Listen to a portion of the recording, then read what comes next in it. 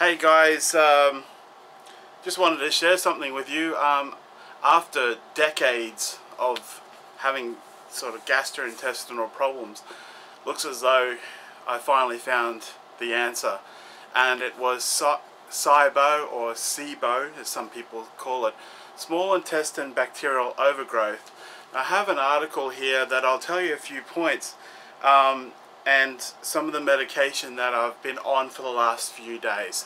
I hope this helps somebody out there. Basically what happens is your small intestine's only supposed to have a small amount of bacteria in there, if any at all, things like lactobacillus, but you know, for many different reasons. It could be antibiotics, it could be proton pump inhibitors, you know, like to treat stomach reflux. It could be an actual functional problem. You can get small intestine bacterial overgrowth, or SIBO. I definitely was on proton pump inhibitors. In fact, I've still got some here. This was Pariet that I was taking. Now, some of the critical things from this article, which is called Uninvited Guests: The Impact of Small Intestinal Bacterial Overgrowth on Nutritional Status, by Oren Zadel and Henry C. Lin. Some of the points I'll pull out for you are: the bacterial flora may compete with the host for critical nutrients. They'll alter host metabolism, directly damage the absorptive mucosa of the host, in other words your gut lining in your small intestine, and produce gastrointestinal symptoms that reduce or alter food intake by the host.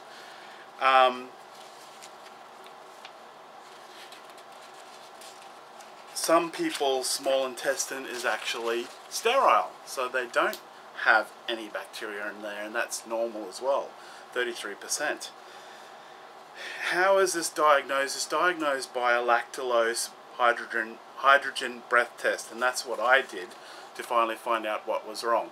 So you go into a pathology office, in my case, or there's home kits apparently, and you blow into a bag every half an hour for several hours, and what happens is there might be no hydrogen come out first, or detectable, depending on your own problems, and then it just peaks right up. So that's exactly what happened in my case. So that's how I was diagnosed with SIBO, or SIBO.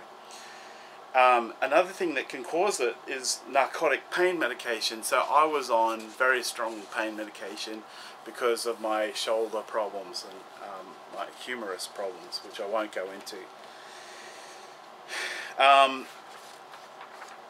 SIBO may even cause edema by malabsorption of protein, I found out. So it's not in this article, but that's something interesting, because I have edema at the moment, and could be actually from chemo, but it actually could be from SIBO, because there's decreased amino acid and peptide uptake, according to this article. You may get protein losing enteropathy, so an inability to assimilate and digest protein properly.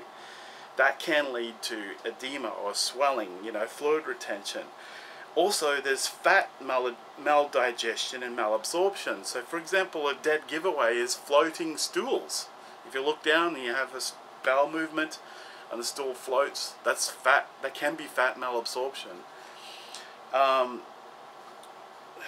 There's also malabsorption of fat-soluble vitamins if you're not absorbing the fat properly.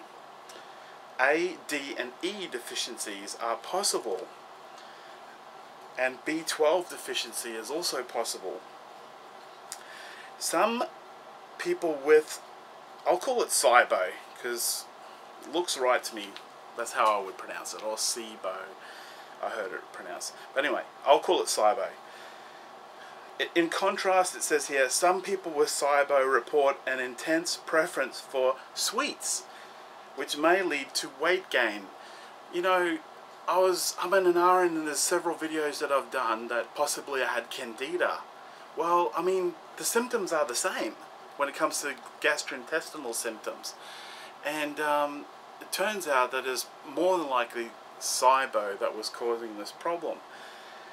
In some people, because of the vitamin deficiencies and diarrhea and bloating and all that, it can cause weight loss.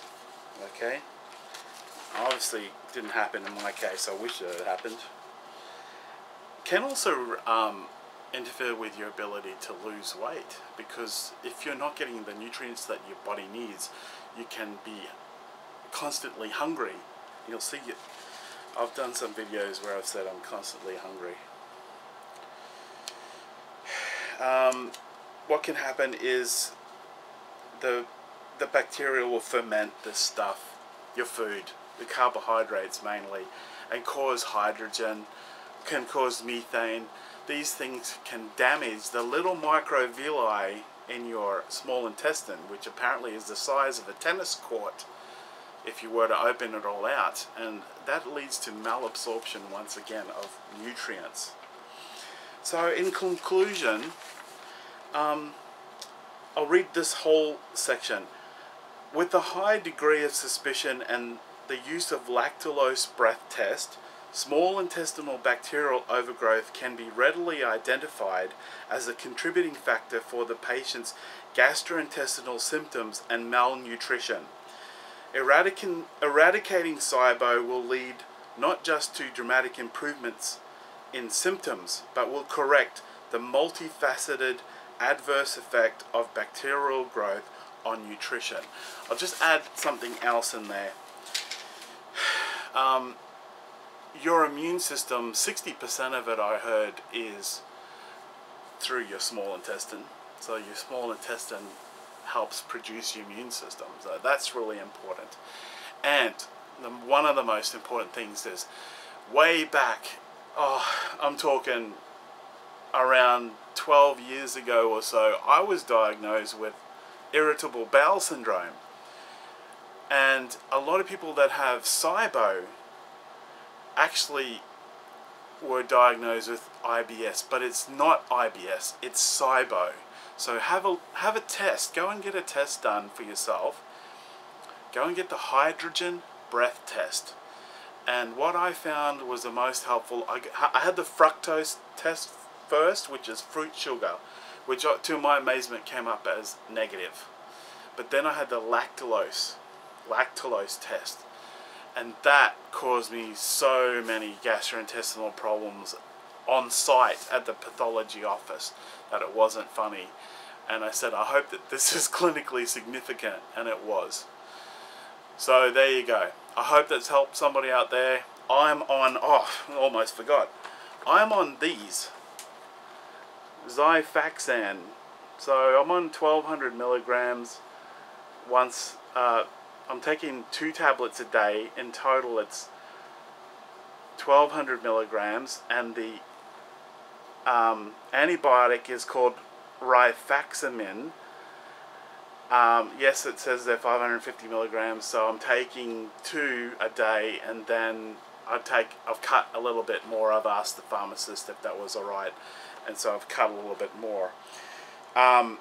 Now, in my country, here's the bad news, and probably in America as well. In my country, it wasn't on the Pharmaceutical Benefit Scheme, the PBS.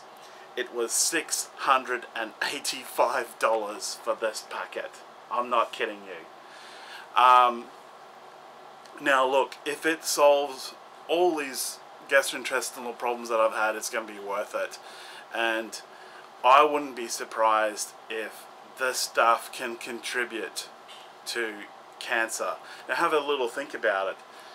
If your immune system is, as we say in this country, buggered up, so if it's not working properly, that means that cancer can overgrow, can't it? Because your immune system keeps cancer in check. So this is really interesting. I would love to see studies done whether this SIBO can contribute or cause or not hold back cancer. Yeah, that'd be an interesting study. Alright, I'll catch you later. Do your research as always, and I hope this has helped somebody out there. Have good health, guys. I'll see you later. I have to turn the camera off like this.